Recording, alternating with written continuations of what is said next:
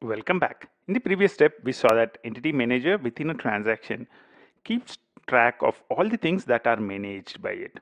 So whenever you call entity manager.persist, entity manager.merge, or any of the methods on a specific object, on a specific entity, whatever changes that are done to that entity in the rest of the transaction are also tracked by the entity manager and persisted to the database. Let's look at another example. So course is there. So I'll create a course 1 as well. So course 1. Let's rename the course to course 1 and let's create a new one called course 2. So course 2, entity manager.persist course 2 and course 2.set name. That's cool, right? So now this course is persisted by entity manager, and this course 1 is also persisted by the entity manager. Let's give it a different name. So it's no longer web services. Let's call this AngularJS. And over here, we are actually setting AngularJS in 100 steps updated. You know what would happen when this gets started again, right? So the course 1 details get saved and the course 2 details also get saved. So we would see two new courses, web services in 100 steps, AngularJS in 100 steps. So that's what you would see. You can stop the video here, try and run the application and see what would happen. Entity manager also has a method called flush. So entity manager.flush. So what entity manager.flush does is the changes which are done until then, they would be sent out to the database. So I can call entity manager at .flush at multiple places so that the changes up to that point are sent out to the database.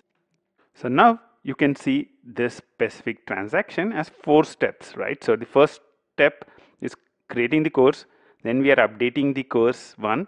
Actually, we are creating course 1 and updating course 1, and we are creating course 2 and updating course 2. Let's say I don't want the course 2 changes to be going to the database. So after this stage, I don't want all the course 2 data details to go to the database at all. How can I do that? There's another method in entity manager. So let's say entity manager dot detach course 2.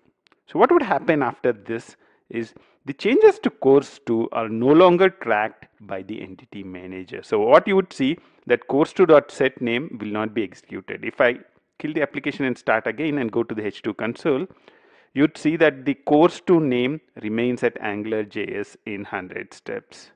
Application has started up. You'd see that the updates which are done to the course 2, which was AngularJS in 100 steps, are not being saved because after the detach method is called on a specific entity, that entity is no longer tracked by the entity manager. Let's say I am creating the courses first. Let's say I move this stuff also down. So course 1.set name, the updates to the courses, I'm actually moving them a little down. I'll also remove the flush in here so that we kind of treat this now as 2 steps, right? So the first step is creation of all the courses, flush it so they are saved to the database, and then I'm detaching only course 2 for now. So what would happen if you run it? Only course 2 is detached. So the course 1 name would be set to web services in 100 steps updated. However, the course 2 name will not be updated because course 2 is not tracked by the entity manager anymore. If I want to detach course 1, then I can do this as well. So entity manager.detach course 1. You'd find that if you run this application and see the H2 console, you would see that the data would be as it is here. So it would be web services in 100 steps and AngularJS in 100 steps. These updates will not be saved to the database because those entities are not tracked by the entity manager at all.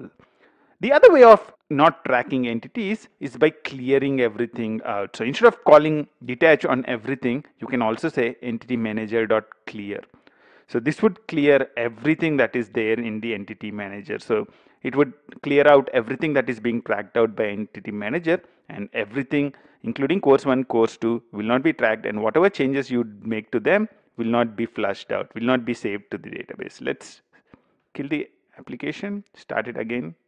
You would see that the data in the database would show these two values. The updates will not be saved to the database. Let's refresh. Connect please.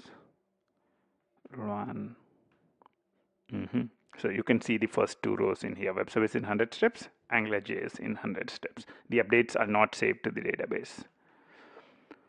So in this step, we looked at how you can have Entity Manager not track a few entities.